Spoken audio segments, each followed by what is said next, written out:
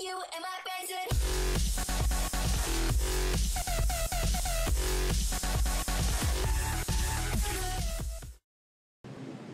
let's take a quick look at this Super Pretzel.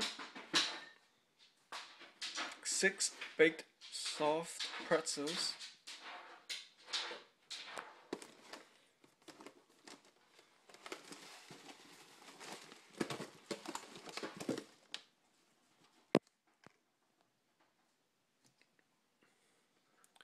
Here is the heating instructions.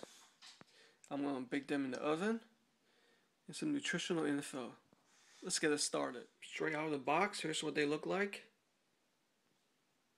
And it comes with some of this pretzel salt.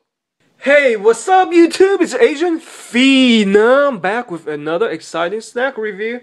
Today we have the Super Pretzels endorsed by the one and only Mike Trout. Rookie of the Year, baby.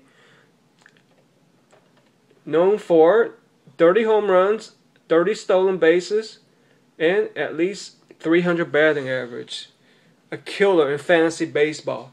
But that's not who we're about to review. I purchased these from Albertsons for $2.69, 6 of them in a pack. So that comes to about 43 cents each. Not bad, right? Straight from the frozen food section, 160 calories each. In case you guys didn't follow the baking instruction real quick, let me recap on that. Basically, what you do is wet the pretzels if you want to, and then sprinkle half tablespoon of salt on each, and then preheat the oven to 400 degrees Fahrenheit, and then bake it for on the cookie sheet from 3 to 4 minutes. This is how it looks like when it's done. Don't forget there are 6 in the package, alright? I only cooked 3. So let me zoom in this for you guys. Look how lovely it looks. Straight out of the oven, it was pretty soft. Let's try one, for example. Yeah, it's still pretty soft.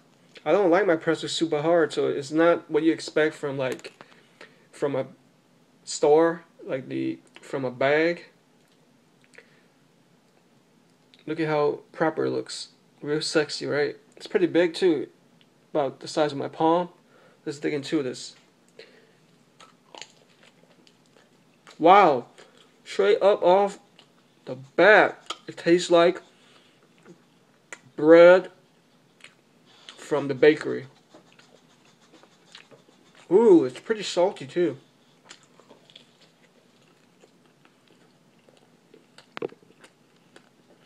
Oh my goodness, these are so good! But the only downfall is the amount of salt already on them.